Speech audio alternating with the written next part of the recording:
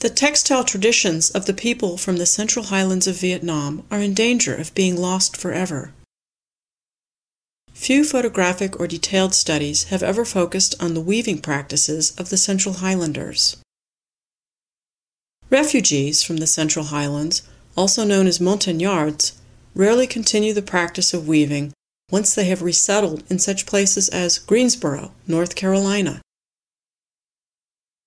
Moving from a farming life to an urban life in North Carolina has kept many women from continuing to weave. My interest in the textiles of the Montagnards in Greensboro began as an artist and educator's survey of patterns and designs from Southeast Asia. Now, it has become a journey to track down local Montagnard weavers who are mostly over the age of 60 and whose skills are not being passed down to younger women.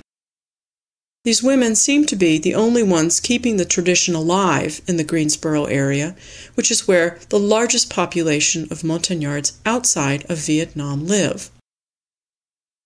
This is an overview of what the Montagnard weavers have shown me.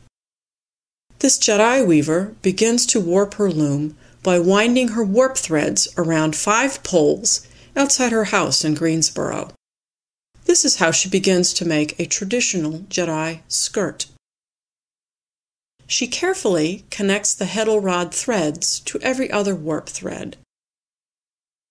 The heddle rod is an important part of the loom as it allows the weaver to alternate raising and lowering the warp threads to mesh the horizontal threads, called the weft, within the vertical threads.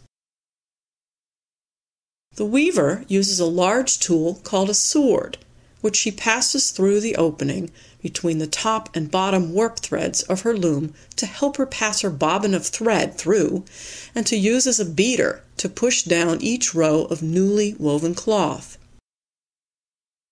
When she is done weaving, she cuts her woven cloth from the loom and sews 2 long woven pieces together to make a wider cloth that becomes a full-length skirt.